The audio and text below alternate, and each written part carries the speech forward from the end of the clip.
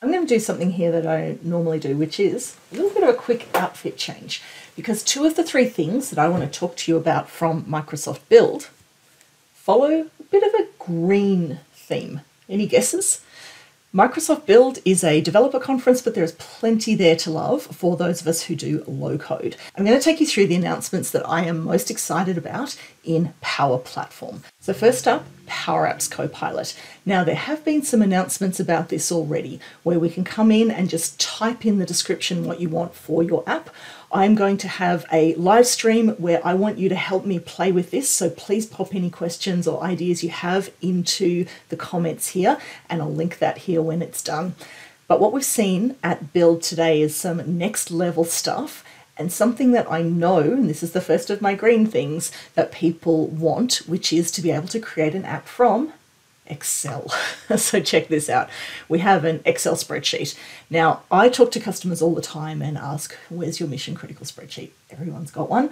Or Excel is just that most used business application. Everyone goes in and I need a data source, I'm going to stick my stuff in Excel. So you end up with something like this.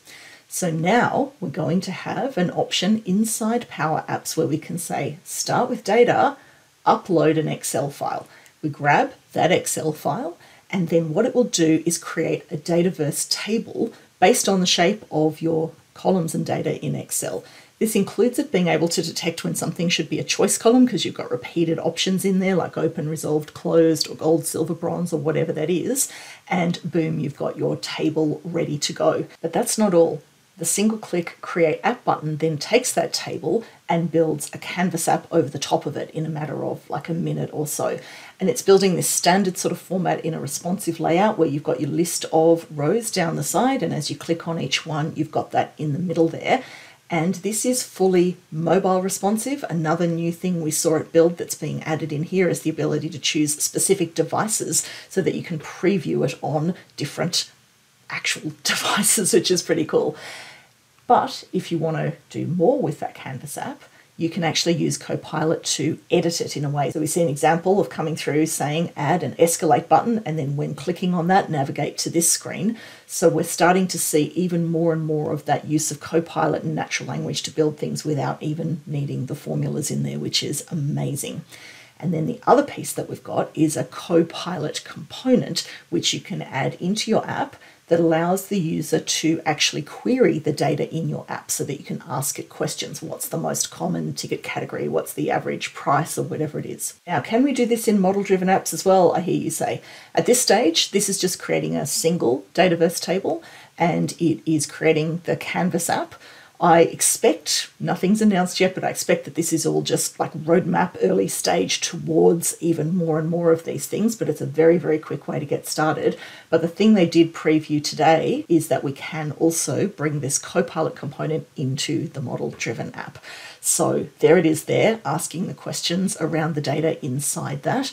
Very excited to see that, because that ability to search and find and in fact navigate, take me to that place in your model-driven app is something that's going to be there. So you can of course create that app from your Excel spreadsheet or from a description of what you want it to be, and then you can go ahead and add other tables. But definitely watch this space, and I'm all over all of the different tools that are coming through to make this app building experience much easier. So next up, I wanted to talk to you about what's going on with Power Pages. So Power Pages is the part that allows you to build business websites, and this is all connected to Dataverse. So this is not just kind of creating a random website, although you could do that, but the value of this is that you're creating something that is connected to your Dataverse data so that you can put something out into the world for your clients or customers or whatever to, log a ticket or apply for a loan or a permit or whatever it is that you want to do.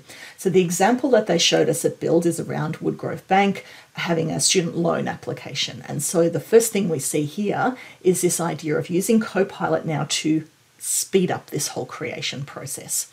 Create a product page for a student loan application. And what this does is goes through and uses the large language model to find a layout that is suitable for that particular scenario, and then presents it back to you with all of these little placeholder containers and things in there. And it says, I've created the HTML for your page.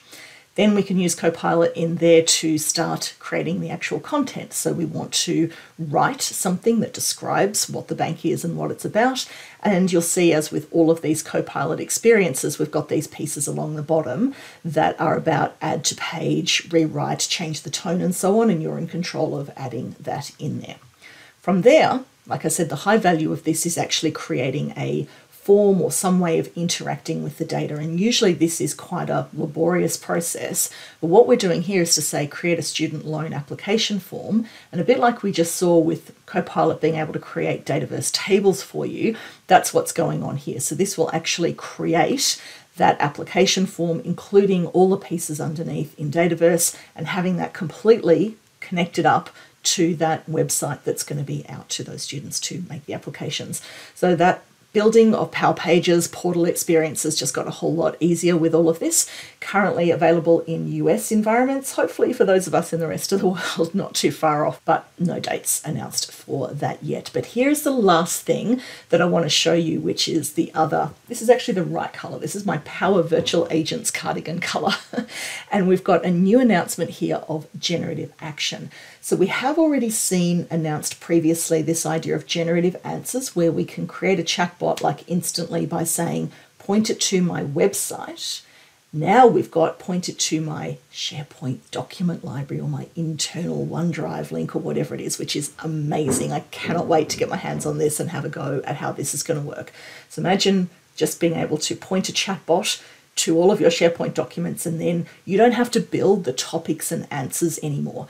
It'll just point to that and use the generative AI to do that conversational piece for you. So that's the new piece that's been announced there, but then it's gone a level up. And Charles Lamanna, who oversees all of the Power Platform stuff, actually called this part out as his top feature from Microsoft Build. So I'm quite happy to own that this is one of my favorites too, and totally wear the color scheme. It's the ability to have plugins here. So now what you can do is connect to your other systems. So for instance, this is an example they showed where we've got a place that's doing cruise bookings. So we've got connections here into their booking system, for instance, as well as to the weather connection. And what this allows you to do is similar to what we were just looking at, but not just your SharePoint document library and your website. You can have this plugin in here, and now your chatbot can talk to your other system. And again, you don't have to build all of the question and answer and response pairs. It can just do it for you. So what it does, essentially, you've just got that plug-in and then you say go. There's no experience of having to build out all the topics. We can ask the question here and then follow along to see what's happening behind the scenes. And it's information in there, but it's also showing you that you're missing something if that's not quite working. So the chatbot is able to go, here's the person who says, what are the last minute cruise options to the Bahamas and what's the weather like? So, okay, great, it can handle finding you the weather because the weather connector is there. But then where's the person coming from? Like a cruise to the Bahamas from where? So it's gone out to try to find that, realize that it's missing a piece of critical information, and then the generative AI, the chat, has just asked for that, where are you departing from? Now, they didn't build any of this. This is all just coming from connecting to the system, and this technology we've got now with the large language models and generative AI means that the chatbot is effectively just working off that and is pre-built for you. So then the person responds, they get their options back, and we've got some lovely other things going on in here in Power Virtual Agents now with adaptive cards and beautiful displays and things. So Power Virtual Agents just got a whole lot more important in terms of things that we can do. I've always loved working with Power Virtual Agents, but now this ability to plug it into anything, and this includes being able to plug it into the Microsoft 365 Copilot or ChatGPT or whatever you want, there's going to be some really, really exciting things going on here specific to your use case and domain, and I'd love to hear your ideas in the description here. Please give this video a like if you found it useful. I'll be doing some other little snippets from Microsoft Build and low code advances. As always, thank you for watching.